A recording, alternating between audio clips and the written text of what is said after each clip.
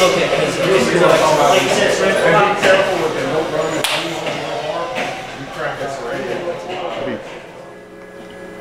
Hey, my name is Jeff Matula. I'm night shift supervisor in Schulenburg, BWI. I've been with the company. April 5th will be 20 years. I pretty much enjoyed working here all my life. That's why I'm still here. But I was going to tell you how we get started on our shift. I got 14 guys with me right now. That's our full crew. It'll be 15 with me. We get here, me and my other crew chiefs, we get here around 10 after 6. Our books and tickets are printed out already for us. The ladies in the office get them ready for us. We write them all down on our mark sheet, our weight stops and lines per trip. We get all that done. I write all our names down. We have a puller and a loader for each trip. So, and my guys crisscross every night. One night I have half the crew pull, another half loads for them. Next night, the ones that was loading pull, the ones that were pulling load the next night. Pretty much we ship out a lot of stuff here. As far as I know, more than any other branch, as far as weight goes. As far as I've seen us have 28 to 30 trips in one night, which we was here till dinner time the next day. But and then we were shorthanded a few people. But like I said, we get here, my men get here, my loaders get here around 6:30, so they can start doing their repacks. My pullers, they don't have to be here till 7. I just ask my loaders to get here 30 minutes early so they can get started on their repacks where they don't fall behind their puller. I try to range my guys by their speed. Some are slower, some are faster. I keep my faster ones together and my slower ones together, because I don't want to put a fast puller with a slow loader, because that loader would be so far behind, and I don't want to put a slow puller with a fast loader. The loader ain't gonna have enough to do. So I put my fast and fast together and my slow to slow together. Pretty much it works like clockwork that way. As far as that goes, they get started. Like I said, I got a lot of new guys now asking a lot of questions and stuff, helping them. As far as warehouse goes, day shift's doing a good job. We're finding most of the stuff where it's supposed to be, but toward the halfway through the night, we check our trips, walk in the trailer, make sure everything's looking good. Or boys got a problem, they'll holler at me, tell me to come over. And then we just wind like that, as the books go down. I scale the trucks, everything that weighs 30,000 and up, I run across the scale. On the trucks that weigh 40,000 to 42,000, I will write the weights down for the driver to see. But the trucks that are 39 and less, I scale them, make sure they're good, but I don't write the weights down, which all my drivers know that already. Like I said, if the truck's in the yard, they got scaled. If we got problems with being overgrossed on either the axles on the truck or rear axles on the trailer, we got to back it back up, unload it, rearrange some stuff. Or if it's overgrossed totally, the whole truck and load, well, we just got to cut a pallet or something. Which we've been riding pretty good on that. But it doesn't matter if we're on the wet time of year. Like it's been raining here, our dirt pallets weigh more than they usually do during the summertime when it's drier. So me and the transportation manager kind of cut back the weight on the trucks when we got wetter days, because we've been getting good rain here the last few months. As far as that scaling, then we our guys knock all that out. Then we clean up our mess, make sure everything looks good, everything's locked down, and we go to the house. I don't know what else y'all need to know. What schedule do you guys work? I got 2 different set schedules for my guys. There's one schedule they work Sunday, Monday, Tuesday, Wednesday. They're off Thursday night, 4 straight. And that's the guys that have been here the longest, the ones with more seniority. The newer employees start out, they work Sunday, off Monday, Tuesday, Wednesday, Thursday.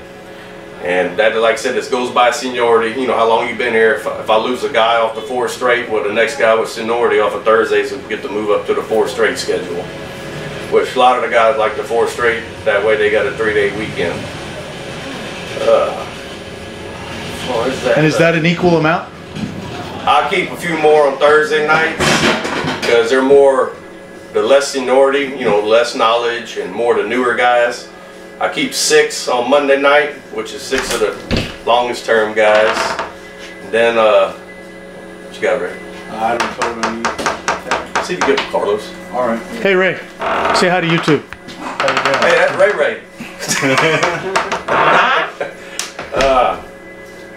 What were we talking about now? The 410s, how you keep Oh yeah, I keep, like I said, keep 6 on Monday. That's my longest term guys been here, more knowledge. Most of the time my faster ones, so I don't need as many. Then I keep 8 on my Thursday night.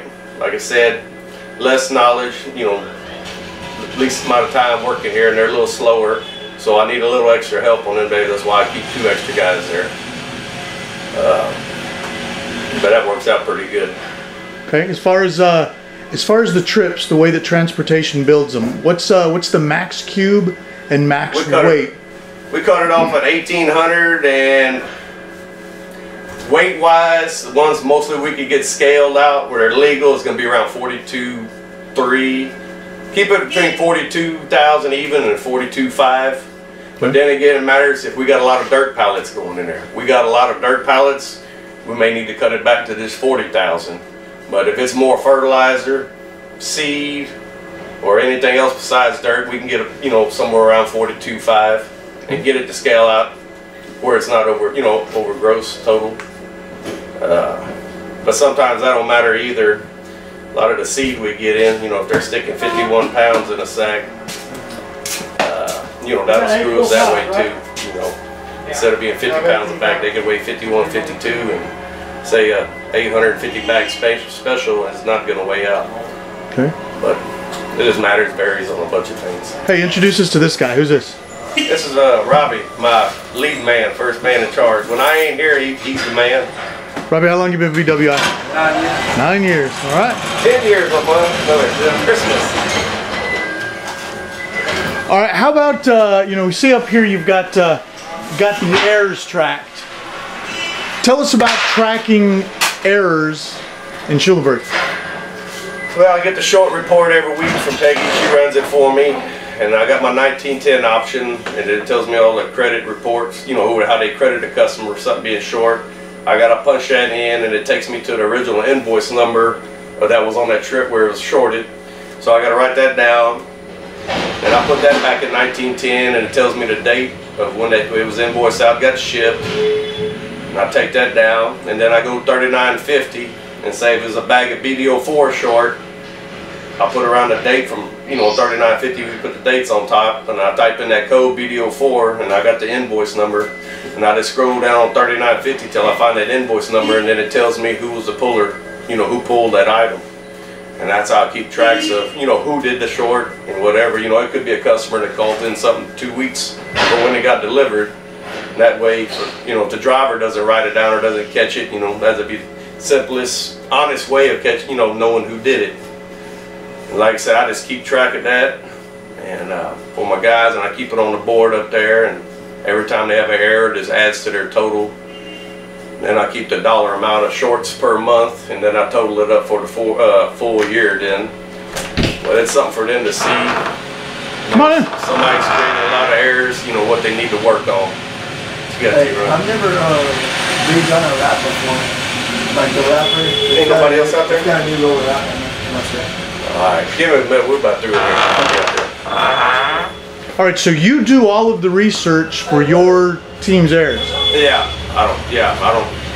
Used to back in the day, the office would do it, but it was, I don't know, I'd just sooner do it myself because it was just getting mixed up with them because it just worked out better with me doing it. Okay. You know, because I can talk to the drivers then, you know, I call them during the day, I can't call them at night. And if I'm at home, and that's the only time I got to call them, because a lot of them go to bed early, so I'll just call them from the house. So what is it that you're calling the drivers for? About a case a customer called in, you know, say if a guy told me he pulled, you know, pulled this case or 2 cases, I just double check with the driver if he checked it off, because he, you know, he signs it, or the customer, and just say, do you remember seeing these 2 cases? And if he tells me yes, they were there, well, how can that go against my guys then? You know, if the customer called in and a week later saying they didn't get one of the cases. And I just double check with them. Is this something to double check with? You know, it doesn't hurt to double check, you know. Sometimes the drivers know and sometimes they don't. It's like a 50-50 chance if they remember. Or even if they remember, you know. Some of them, you know, don't remember, but I got some drivers that, oh yeah, I remember, it was there. All right, and today we were spending some time with inventory control, and we saw a note that you'd left, and they said that sometimes you call them during the day. What are some of the things you call inventory control about? James and Randy? Yeah. Well, I call James. It's something that, just a double check, same way, double check on, to make sure they checked it themselves. You know, because a lot of stuff don't add up for me. Because I see them, they returned it. You can go on 3950 and see if they added it back to inventory. You know, they'll add the case back. Well, when I go check the shelf, if it's supposed to be 5 boxes there, but there's only 4 boxes there. So that's telling me they added that one back to inventory, but we're short 1 case on the shelf. So to me, that case was in that trip. You know, 2 + 2 = 4. You know, so that's why I do that. You know, and then I ask them. I'll call them. Well, this ain't adding up to me. Did he get checked, or why did he get added back when there's only 4 there and we added it back? Now it says 5 in the system when there's only 4 on the shelf. So that's a few things I double check on. You know, something if I know I can go check, or we don't have, you know, like 500 cases available of it where it's on overflow everywhere, I ain't gonna go up there and count, you know, all that. But if it's something, you know, just got 1 overflow and, you know, cases on the shelf, that's something, you know, simple I don't have to waste a whole lot of time on. I can go check that real quick and make sure everything, you know, adds up where it's supposed to be. All right. You know, during busy season, I run out of time doing that, because like I said, I got a lot of new hires now, and they got a lot of questions, and you're running around here, and I'm trying to get my stuff done, and they're asking a million questions, and you're scaling trucks, and it just gets to be hectic sometimes. But, you know, sometimes my lead people are helping me, but they're out there pulling and loading, because if they ain't out there working, we're just in here that much longer. So they're out there doing their thing, and I'm doing mine. So, but if I ever get in a bind, I'll holler at one of them. If I'm out there scaling a truck or helping somebody else, and you know, they'll help them out for me if it's possible. So, all right. Anything else you would like the other supervisors to know about Schulenberg Shipping? Rock and pop. That's all I know. All right.